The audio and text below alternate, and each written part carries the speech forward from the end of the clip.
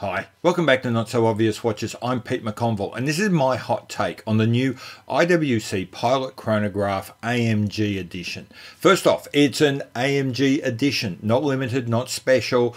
This is going to be an everyday run-of-the-mill core collection piece for IWC, so a good one for all of you people that hate limited editions. It's the first AMG collaboration IWC has not put on an ingénieur, so that's interesting. Something I've got to stress right now, my hot takes are deliberately called that. They are not critiques, they are not reviews. I've not been hands-on with these watches, so everything I say here has to be heard through that lens. You have to understand that there are limits to how far my opinion can be trusted, for want of a better word. The other thing I would say is that when a lot of these hot takes, it only spends a little bit of time on the watch and often veers into other topics around design, usage, marketing, business, all sorts of other things associated and growing from this watch. So don't be disappointed if the conversation goes off track a little bit, which it does on this hot take. You have been warned. Okay, I'll see you on the other side of the intro.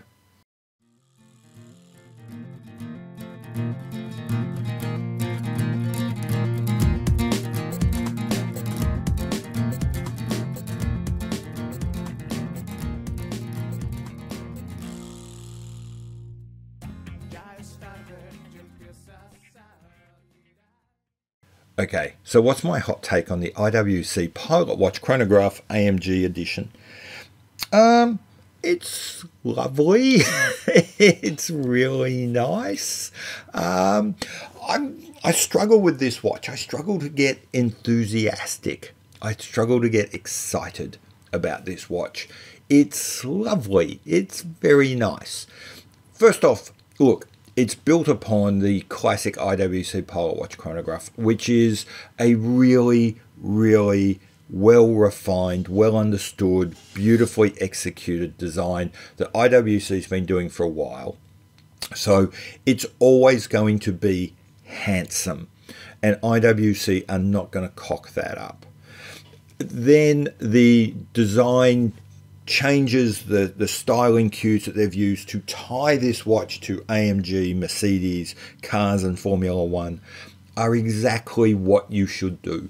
The brushed T5 titanium look, the carbon weave dial is incredibly sensible. It is the right choice. It works. It really does tie the classic bones of the Pilot Chronograph to this more update, the high-tech, high-engineered, high-end ideals of Formula One. And yet, despite it being everything it should be, I struggle to get excited about it. Probably the first thing is because it is everything it should be. There's nothing particularly new or novel about this. It is very handsome. It's a good-looking piece. But there's nothing exciting. There's nothing here that's really going to grab me and say, this is something I really need to see, really need to have, really need to wear. So all in all, it's I'm sure it's going to be a beautifully well executed and very popular watch. I do have another problem with this watch too. And this one is much more about me than the watch itself. And that problem is there's a little part of me that every time I look at this watch, I just think it looks like a really expensive micro brand.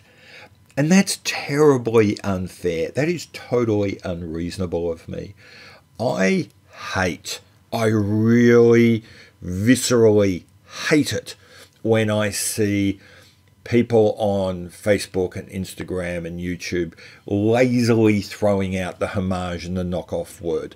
The idea that says any stainless steel bezel is a knockoff of a Rolex. Any of those large loopy Arabics is a knockoff of a Panerai. Any exposed screw is a knockoff of an AP. That really irritates me. And the worst part is I'm doing it to myself now. There's a little part of me that when I see that brushed titanium and that when I see that carbon weave, I think, isn't that what micro brands do? Isn't that a Zelos, or isn't that an Edox, or isn't that some kind of entry level look at me tactic? What's it doing in this very high-end watch? And as I said, I know that that is grossly unfair. I know that that is unreasonable of me. And there's a little part of me which would be able to, if I was doing a hard critical review where I was assessing whether this was good or bad, that I would definitely put that aside. But this is not what I'm doing here. I'm doing a hot take, a sort of instantaneous reaction, an ill-considered, this is my emotional response video. And my ill-considered lizard brain reflex, not thinking about this at all response is, it just looks a little bit cheap. It looks a little bit try hard. It looks like you're borrowing from the look at me Kickstarter playbook. And I have the same problem, funnily enough, with things like the Rolex Meteorite dial. I really struggle with that. Every time I see a Rolex Meteorite dial on a watch that's made from white gold and costs $30,000, I think, well, why are you stealing Zelos styling cues? And again, I know that is grossly unfair. And if I was doing a review and a critique, I would put that aside. But when I'm doing my, as I say, gut feel, seat of the pants, not really thinking about it, hot takes, that's the feeling I get. Okay, here's the good news for companies like IWC and Rolex. I don't matter. I really don't. The vast bulk of these watches are going to be bought by people that don't even know that micro brands exist. The vast bulk of these watches are going to be bought by people that don't know that there are entry-level Swiss watch brands that have been using these design cues for a while. They won't know, and they won't care to know. I suffer, and I think many of the people on the internet, many Facebook users and YouTubers and Instagrammers, we all suffer from being the man who knows too much. We suffer from the fact that we know all of the market. Because we're hobbyists, we pay attention to $500 entry-level micro brands and $50,000 high-end Rolexes, APs, Pateks, etc. And far beyond that, we join links between all of these watches. No one else does. Normal people don't. A normal person that buys an IWC does not know that the company Zelos even exists. These are problems we make for ourselves.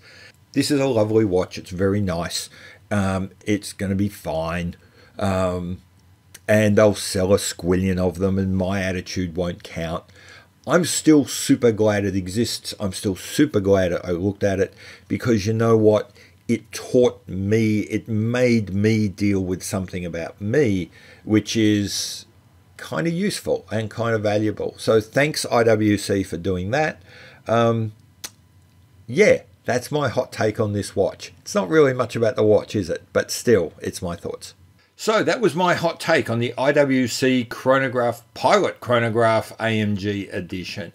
It's a lovely watch. I've got some reservations about it, but as I said through the hot take, I think there is much about me and my prejudices and things I need to get past. However, I don't think I'm entirely unrepresentative of the watch enthusiast community, so I suspect a lot of those are going to be a problem. A lot of the things I raised are going to be problems for a lot of people who look at this watch. I'd be interested in your thoughts. Leave them in the comments below, and we'll have a chat about it. As I said on the intro, I've been Pete McConville. This is Not So Obvious Watches, and I'll see you later. Bye.